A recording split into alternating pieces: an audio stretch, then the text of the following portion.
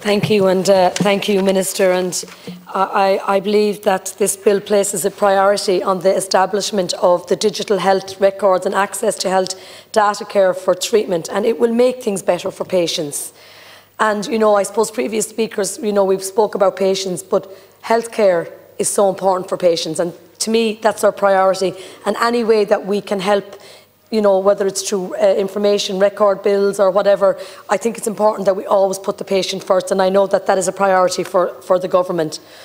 But I believe all patients will be having access to their digital health records. I think it's by 2030. I think that's what is being said.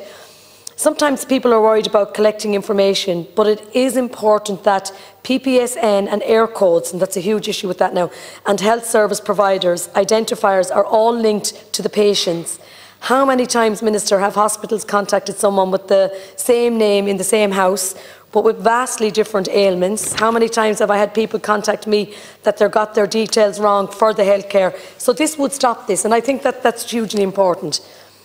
It is a great addition recently for patients to have prescriptions emailed to chemists to be filled, enhancing information flows, and that's what we need. And I've seen a lot of people have said to me that they find that's very beneficial as well. So I believe that's a good move as well. But I have to ask about communication. Are we communicating what this means to patients and to healthcare providers? And I think that's so important, because I do believe these are going to be big changes. I'm also concerned that we will need specialist staffing to implement this. Will we be training healthcare professionals in the areas of data science, data privacy, and of course law as well? That's another thing. I must welcome the use of digital health records, as it will improve the portability of the access of health information for care and treatment despite geographic locations. And so I know that is a very positive development for rural communities. And Minister, as a rural minister yourself, and I'm a rural TD, there has been challenges there, particularly when we speak about network coverage and all that. So that is important, that is right and up and running by 2030. And for people with disabilities, this system will support the provision of integrated care and continuity of care, and enhance the quality and the experience of care for persons frequently engaging with health and social care in the acute community setting. HSC-led digital literacy initiatives will also ensure that patients with diverse needs are supported in the deployment and adoption of these records, and that is also, I believe, it's good to know, and that is so important. But when I am here, Minister, I must call for increased communication on this bill to those it impacts, patients and healthcare providers, on what they have to do, on what costs are involved. And that was actually brought to my attention recently. Is this going to be, a cost factor? What will happen, or what is covered under the medical card? Because medical card patients have contacted me, a lot of them have, because look, we need more communication, but there's a lot of talk about this, and that's important.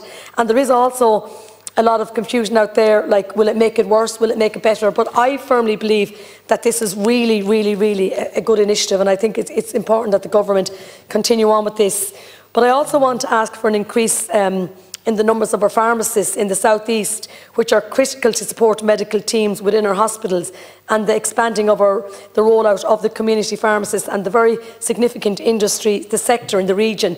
And Minister, in the last few weeks I've met with a lot of pharmacists around Carlow, and I suppose again, while I know this is really good, and we spoke about at the moment you have extended medication now, that would be minor medication, and I know that's very good and it's very welcome. But I do believe pharmacists can do a lot more.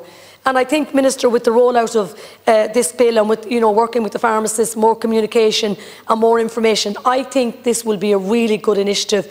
But I will say, just going back to the pharmacists, Minister, I think it is important that you and yourself, and I know you will, and I know how committed you are, and Minister Donnelly, maybe talk to them. We're having the budget, I don't know what's happening with payments or whatever, and I know you will support any health measures in the budget, and that's so important. But I think it is important that all this is put together and work together. The other thing I will say about this is, if there is people that want to opt out of this particular, if they don't want their medical information given, and there is certain people out there that under GDPR feel maybe they don't want to be giving away their information, particularly medical.